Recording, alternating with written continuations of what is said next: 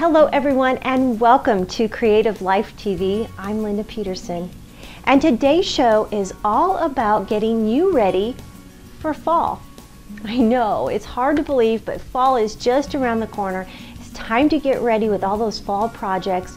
And when I think of fall, I think of beautiful, bright, vibrant, rich color like sunflower yellow or fiery orange. Those colors really get me inspired. And so I'm going to use those colors and combine them with some of my favorite techniques to help get your fall projects underway. First, I'll share with you how to make a fabulous keepsake using a wooden shadow box. Next, a few simple jewelry making techniques is all you'll need to create this vintage inspired acorn pendant. It's a make it and wear it kind of project.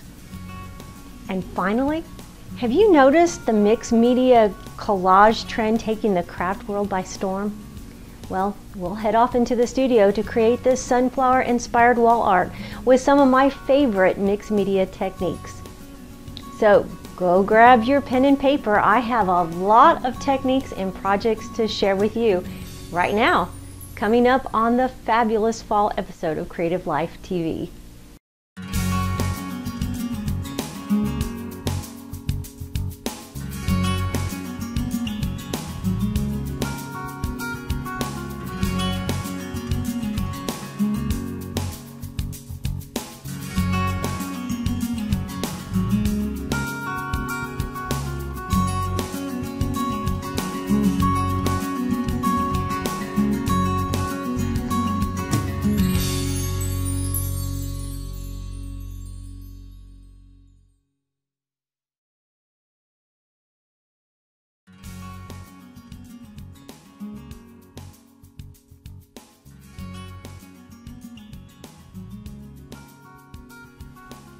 When you think of fall, what comes to mind? Cooler temperatures, or maybe you're glad the kids are back in school? Do you think of the fall colors? You know, I love spring because I love all those fresh colors, but I love fall for all its vibrant, rich, deep colors. The sunflower yellows, the luscious reds, the fiery oranges. Those are the colors that get me inspired. So first up, I'm going to share with you how to create a memory keepsake box. It's inspired by fall colors, but it's going to last for years to come. So join me in the studio, won't you?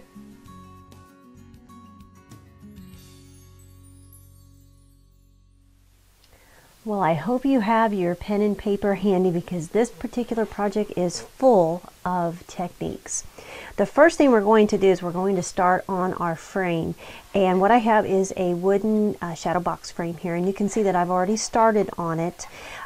You don't need any paint. You can certainly use paint for this project, but I'm actually going to use pigment ink. And I've used this one so much that it came off the little cube. But all you have to do is just rub it along the surface of the wood. Because we're going for a distressed look, you don't have to completely cover it. You can let some of the wood show through.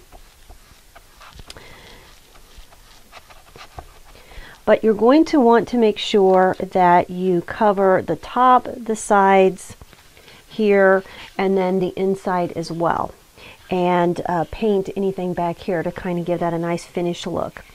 Now the next thing we're going to do is we're actually going to stamp on the wood with some rubber, with a rubber stamp and some distress ink.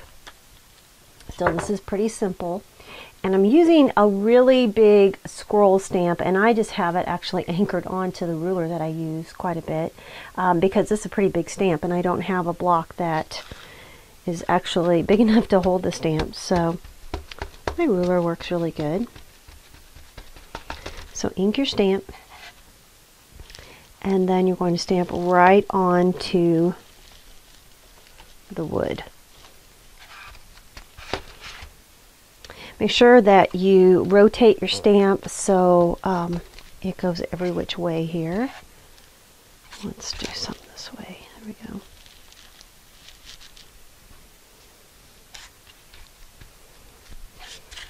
And you can ink the sides. If you can get to the inside, you can certainly put a pattern on the inside.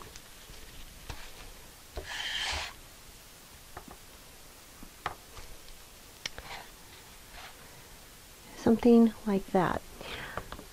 You can also cover the front of this if you want with some pattern paper.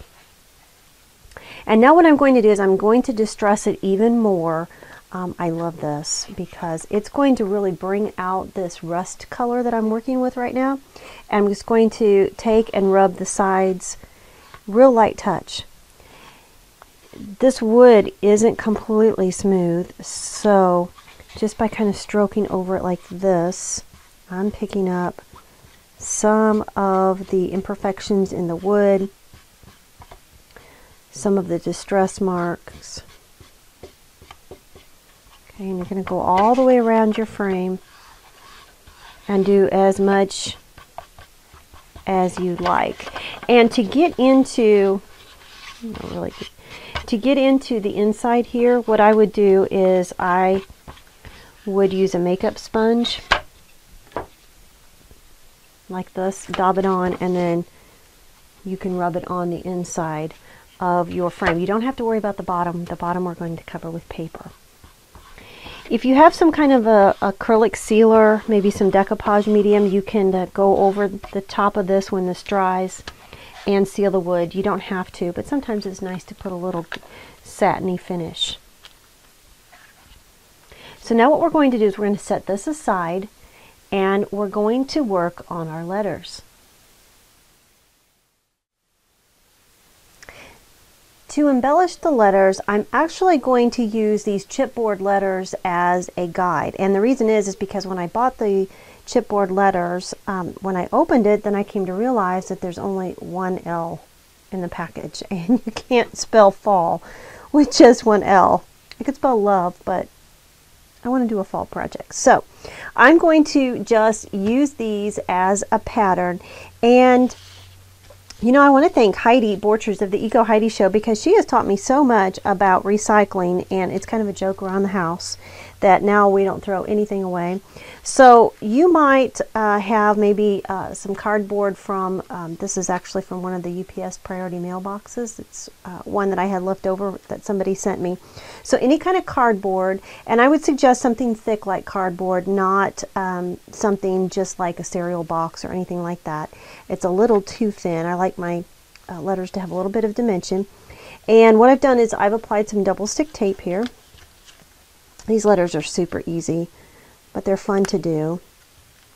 So just take off the top of the tape there, and then you're going to put your paper down. This kind of saves a step from having to put paper down on such a small intricate letter. Now what I'm going to do is I'm going to trace my letter with, you can use a pencil, but I'm going to use a needle tool because I'm actually going to poke down into the cardboard, and it kind of weakens it. It makes it easier to cut through. So trace all the way around.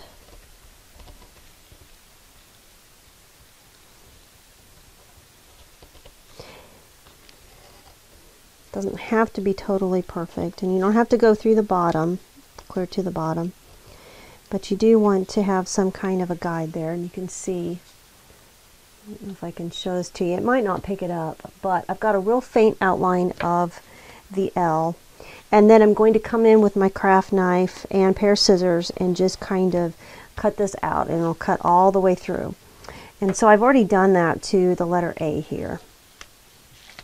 Now what I'm going to do is I'm going to sand the sides, and when you do that, I like that because one thing it does is it distresses the sides, but it also lays the paper down, and that way you have a nice pretty edge. Okay, so go all the way around this with your sandpaper. It'll kind of highlight the edge. If you wanted to, you could paint this. I like using the double-sided tape because it dries quick. Well, it doesn't really dry at all. It's just really quick, and it's a lot less messier than using a decoupage medium. I learned that through one of my bloopers.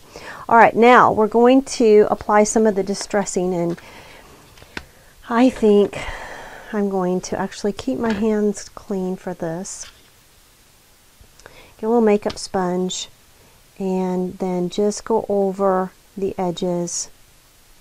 Got a little dark there, but that's all right. Let me tap off some of this color here, because I'm just going to lightly go over this green, and I just want to dull it down a little bit.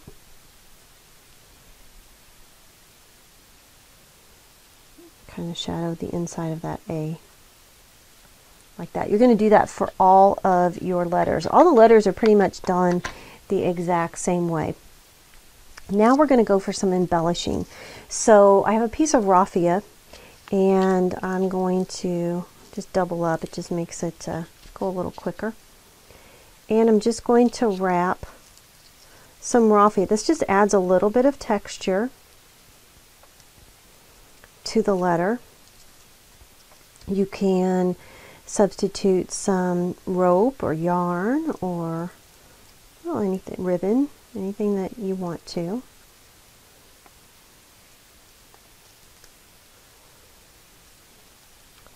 And let's give this a little tie on the back.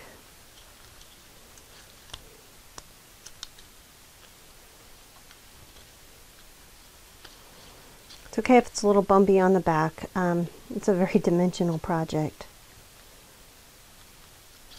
Knot it up, and let's snip off the excess. So we've got a little raffia around there that's giving it a little bit of a texture. And now I'm going to add this little die cut flower that I die cut out of some denim. And while you're die cutting, this is the die cut that I used. You might want to die cut some shapes in some, I've got some newspaper here, I've got an old t-shirt that had a good area that I could, a square, that I could die cut some flowers. And then I've die cutted some denim as well. If you don't have a die cut in a flower, that's okay.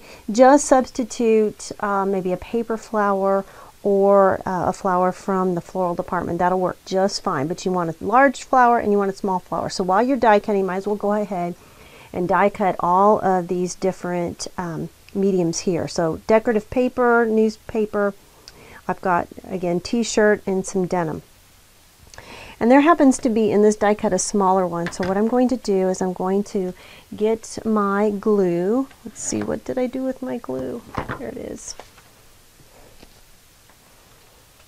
And I would arrange, I would look at my letters here, and I would arrange so that all my flowers weren't in a row. Some would be at the bottom, some would be at the top, and so on.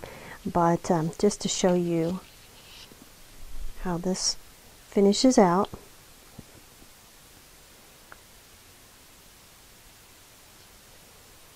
And put a little bit of glue, stick your flower on, and then I'm going to add a little button. I've got a little brown button.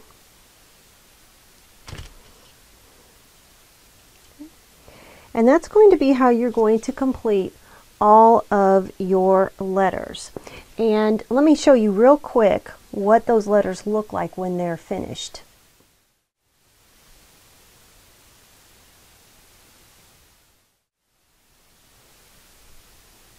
The next element in the project is working with the photo. So you'll want to gather a photo that matches obviously the color of the paper that you're using. And if you don't have a photo that matches the color of paper you want to use, change it to a black and white, and then it'll match anything. The photo that we used in the finished project is color, and this one is the black and white version of that. But I'm going to show you how I distressed it, and it's the same technique on both photos, whether it's color or whether it's a black and white. And I like to go around my edges of the photos because I really like that shabby, distressed look. So I have an old sanding block here. This is the ones that you get at the beauty supply stores. It's pretty old. It's one of the softer or the finer grits, but I like it because it won't actually dig into the paper, and that's why I keep this old one around. So you're just going to go over the edges and sand and scratch just as much of the photo that you want. This just kind of adds a shabby and distressed look. Looks like I scratched the whole photo there. So go all the way around. Can you see that? Okay. It really helps to blend it into the background of the paper that we're using. And the other thing that I can do, you can see that I've already matted this on a piece of paper, but I also went around this with my distress ink, and I distressed the edges also to give it that shabby look. Now we're going to do a little bit of embellishing here on the photo. So what I have is just a strip of denim, and I've cut it about, oh, it's a little less than ½ inch, a little more than1/4 inch. And you can see that I've got both of the sides are on a diagonal. So I'm just going to fold this up, and I'm going to grab my stapler here. I'm going to staple it. Whoops, I think I'm going to staple it to the other side. Oops, sorry, changed my mind. I'm going to staple it to the other side.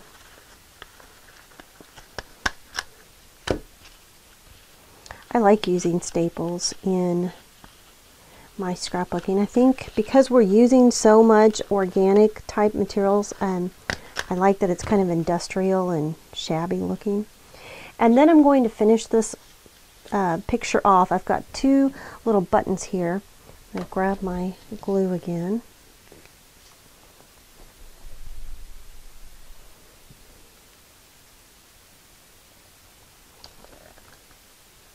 There we go.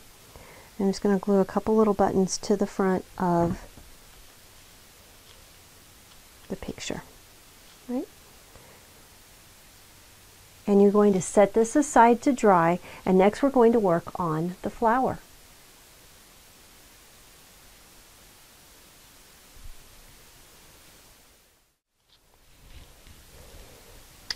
We're creating our final embellishment, which is the big focal flower that we're going to put at the top of the frame. And as I mentioned earlier, I have lots of different flowers cut out of one die cut of different materials. So I've got denim, and I've got t-shirt material, and I've got some newsprint. You can have pattern paper, whatever you can find. It could be an old shirt with a print that you like, anything you can die cut. Or you can use a pre-purchased paper flower, or maybe a silk flower. What I'm going to do now is I'm going to take some of these embellishments and I'm going to alter them. So I'm going to set all the denim pieces to the side. And I'm going to grab my pigment inks here, because I'm going to colorize these to blend. Now some of them I'm going to leave the natural color, and some I'm going to have them colored. So I'm just going to rub over the top of my fabric here.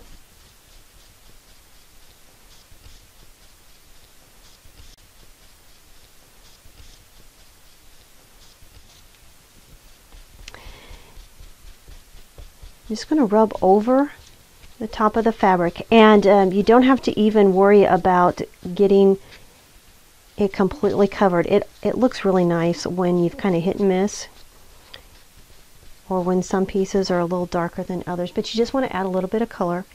You might want to do that to both sides like I've done here. And you're going to do the exact same thing to your newsprint. So I added a different color to your newsprint. Now to assemble the flower, super easy, but the key again is layers. Layers and layers and lots of layers. So come back in, and in between each layer you're going to want to put a little dab of glue, and you're going to want to stack and offset just like this. And you get the idea. Okay. And then maybe a natural colored floppy flower. The paper also helps when we crunch this up a little bit. You'll see it kind of keeps its shape. Something like that. So when you get all of your layers, maybe 8 to 10 layers, even more if you want, then you're going to finish that off by gluing a button in the center. Or you can glue a jewel or whatever it is you want, you have handy. Something like this. All right. The other thing that I have is I have created a bow out of raffia. So we're actually going to glue our flower to the raffia bow, and let me show you how we're going to layer that all together then on our frame. So I've got my pattern paper in the back, and of course I would glue down my photo, and then my letters would go down here at the bottom, and I'll stack those like you saw earlier, and I'll glue this to the top corner. And I'm going to add one other really cool decorative embellishment. I want to show you that here on the finished piece before we actually take a look at the finished project. And you can see these all the bling that I have here. Now this comes on a piece of acetate like this here. It's hard to see, but it's actually on a plastic backing. And all I did was I cut around that. I left it on the backing. It's a sticker, and I haven't even taken it or removed it from the backing. And the reason is because the backing kind of holds it up nice, and it gives it a little bit more texture. If you like bling, you can add bling. If you don't, of course, you can leave it off. But let's take a look at what our finished project looks like.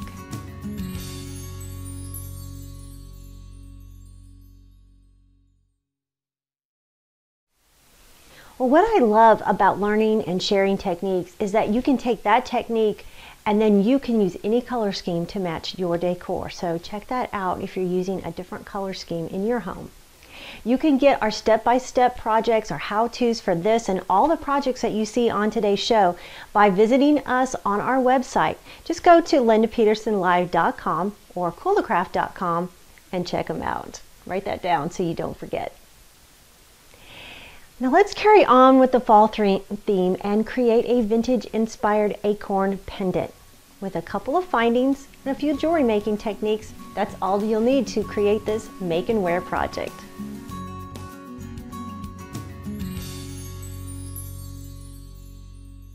So before we begin, I wanted to go over the materials that you'll need for this project. You'll need a ball chain or any kind of stringy material, whether it's leather cord, whatever you choose. I have a head pin here. My head pin actually has a little ball at the end. It's a little decorative head pin. And to make the acorn, you'll need a jump ring, a little seed bead. This is a little spacer bead, a bead cap, and then of course your faceted bead. This is the one that we're going to be using here. And that will make the acorn. You'll need a metal leaf charm, and then I have about 24 inches of 20 gauge wire. Okay, I'm going to create the pendant base, or the focal piece of the pendant, which is going to look something like this, only a little bit smaller. And I'm going to do that by coming in about an inch from the end of the wire and making a bend. So bend it all the way around my pliers like that. And then I'm going to take the end and wrap it around. This is going to secure it into place. You can do that a couple times, and then you can just snip off the end there and press it flat with your pliers. Now what I'm going to do is I'm going to create the loop. And to do this, I like to massage my wire because that helps it to have nice flowing curves instead of harsh bends. And I'm just going to run my thumb over that and bend this around like this till it comes back to the top, and I'll wrap it around and I'll go back the other way. So you're going to do this a couple times. Each time you want to make your loop a different size. So you actually want to see three or four different sizes of loops down at the bottom. It gives just a little bit of extra something something. And remember, these instructions are going to come out in our Cool to Craft newsletter, and also they will be on the website at lindapetersonlive.com and cooltocraft.com. So if you miss any part of today's show, you can watch it 24/7 on the Linda Peterson Live website. We have all my shows streaming there. So here is your base. And now what we're going to do is we're going to attach the leaf. If your leaf has a hole already, that's wonderful. You can also drill a hole if you want. I'm not going to go to that much trouble. I'm just going to wire wrap my leaf onto my pendant. So to do that, I'm going to use 24 gauge wire. It's thinner wire. This is copper wire, and it's tarnished already.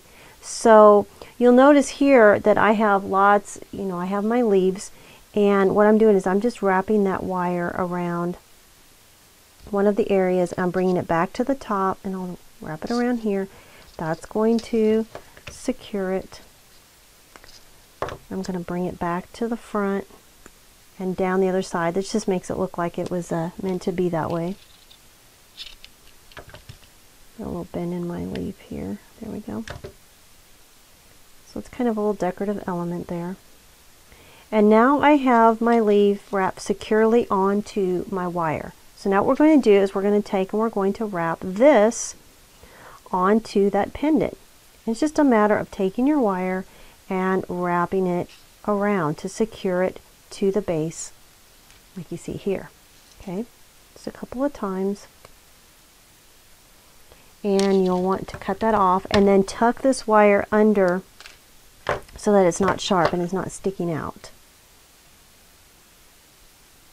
Tuck that in there real good. Now let's go on to creating our little acorn. Okay, it's super duper easy to create the acorn. So you're going to come in with your head pin. Like I said before, mine has a little ball at the end. It just gives it a little something something. And you're going to put on your bead cap, and then your spacer bead. You can use this exact same design to create a matching pair of earrings if you like. That'd be fun, huh? Alright, and you noticed here, I didn't explain it, but you noticed that what I did is I just took my head pin and the wire, I put it in my round nose pliers, and I bent it around to create a loop. There we go. Now I'm just going to snip the end of this loop off right there at that bend, and you've made your acorn. So let me find my, there it is.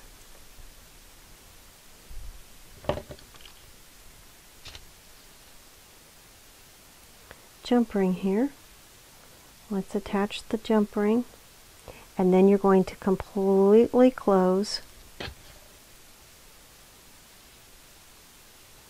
the loop, just like that. We're going to wire wrap the jump ring then. Start a little wire here, so I'm just going to come in.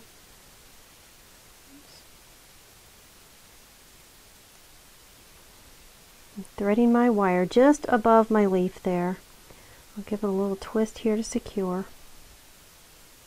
And the reason why I put it on a jump ring is it allows it to dangle. If I would put it directly onto that little loop that we made, it would make it kind of rigid. And I want a little bit of dangly in there.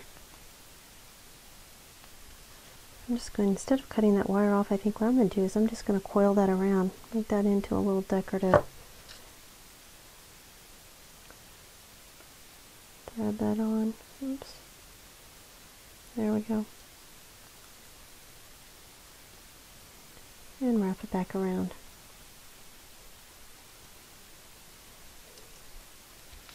Coming together.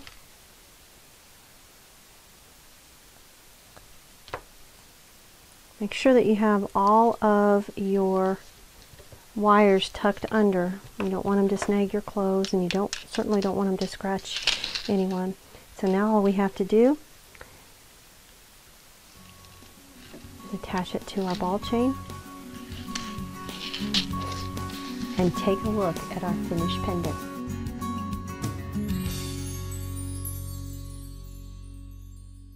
Don't you just love projects that are quick and easy, and then you can make them and wear them in no time? Well, if you need more ideas, you might want to check out my book, Beading in No Time, It's 35 projects, 176 pages full of color step-by-step photographs to give you lots of ideas to create your own designer jewelry. And if you like the look of found object and mixed media jewelry, then check out my newest book, Metal Work Jewelry. Again, 35 projects that will have you creating metal jewelry, working with copper, all sorts of fun stuff. And I really think you'll enjoy the projects in that book. Go to lindapetersonlive.com today to order your copy. Mixed media collage is taking the craft world by storm. Now, it's been out for a little while, and you may have seen these trends in magazines and paper craft stores. People are making art journals and art jewelry. Does it have you feeling a little overwhelmed? Do you think maybe you can't do it? Well, I want to share a couple of my favorite techniques with you to get you started to create your own mixed media journal. So why don't we go back to the studio and I'll show you how.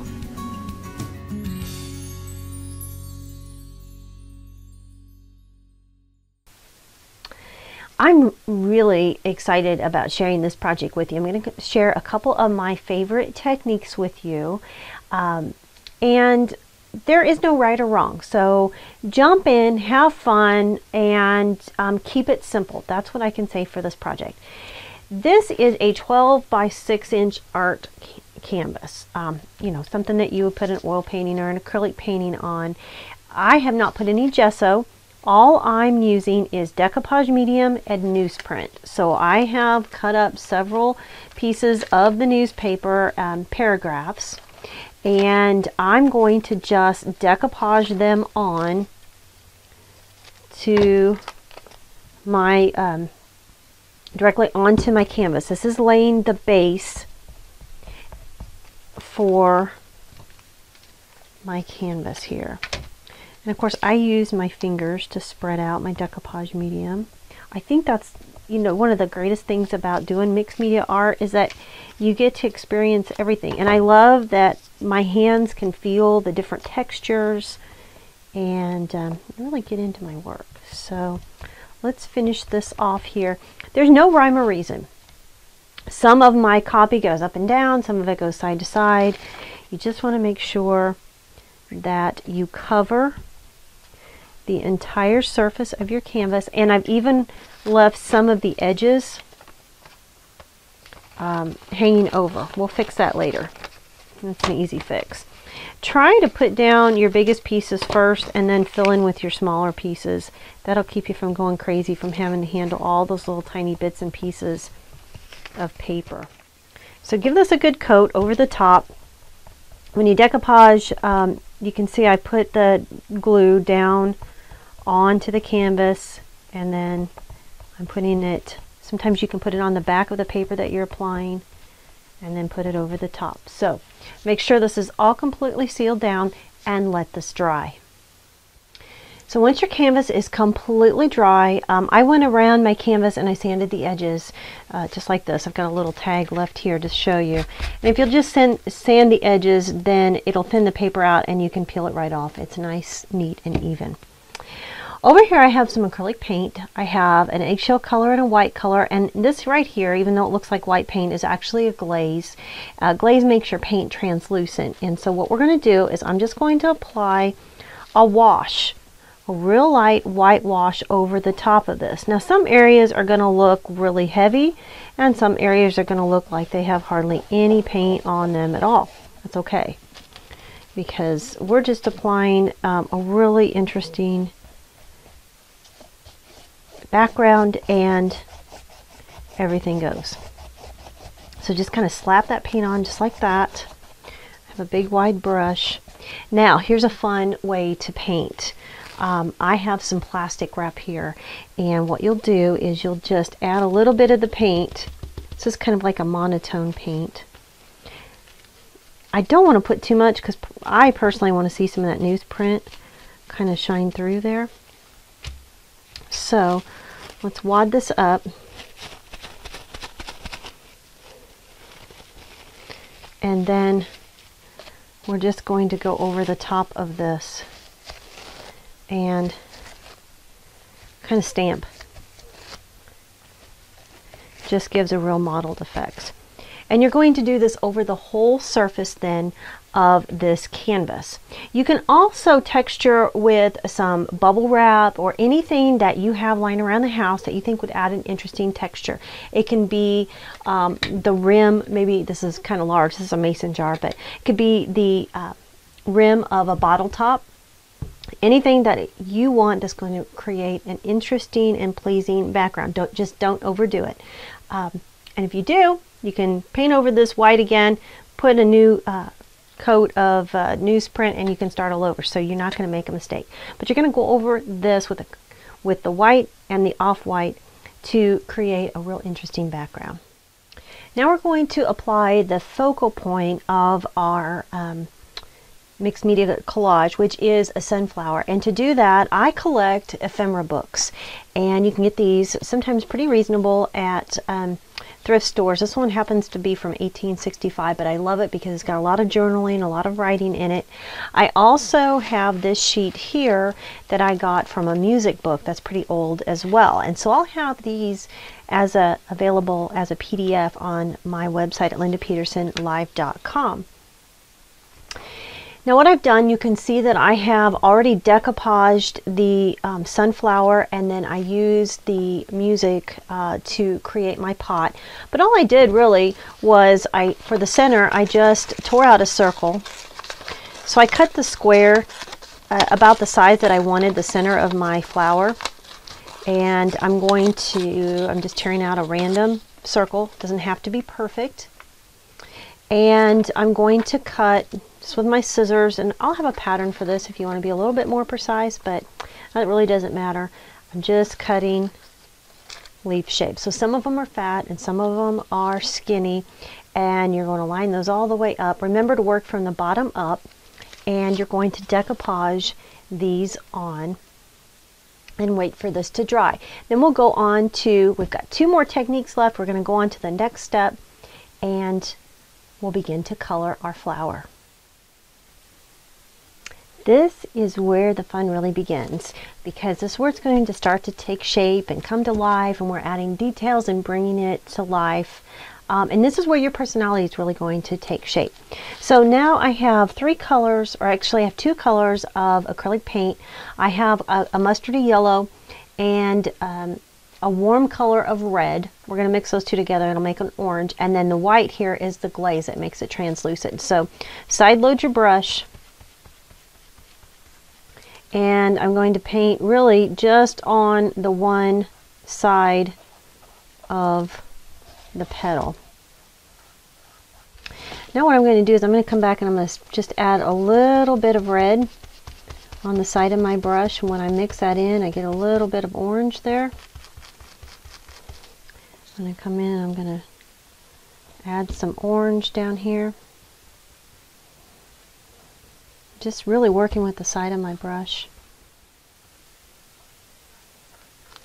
Okay, you're going to work this all the way around until you have your petal colored. And when we come back after it dries, I'll show you what that looks like, and we'll move on to our pot down at the bottom. We've accomplished so much so far, and all we've really done is we've decoupaged and we've stamped with some unusual materials and painted a little bit. So now I've already started on my on this pot down here, and what I have is some distress ink, and I'm just going to rub it over. It's easier to do on this pot because it's such a large area, and that's why you can do this. But you're going to rub it over, and the cool thing is if you've applied a glossy collage medium or a decoupage medium, it kind of makes it a little like it's a resist. And you can come back, you can put a piece of bubble wrap and then lift it off, and it kind of lifts away some of the pattern there. I'm going to go ahead and finish out my my pot here, and then I'm going to work on the sunflower just a little bit more. Then we're going to go on to our final step. All right, before we wrap up this segment, I want to share with you one last technique, and that is coming in and using your charcoal pencil. This is a pretty soft pencil, and all I'm going to do is I'm just going to outline some of my leaves here and blend with my finger.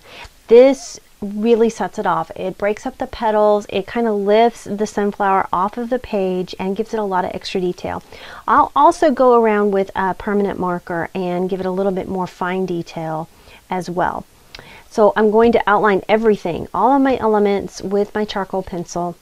I'm also going to add additional layers of texture on top. So I have things like not rubber stamps, I have foam stamps, I have rubber stamps. Of course, you saw the technique with the bubble wrap.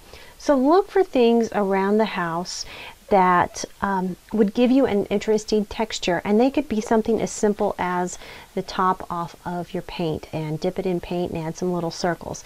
Lots and lots of fun things. I'm also, my very last step will be to just decoupage a phrase on here, and you can either print one out from your computer, or you can tear one out of a magazine. So now I'd like to show you what my finished sunflower project looks like.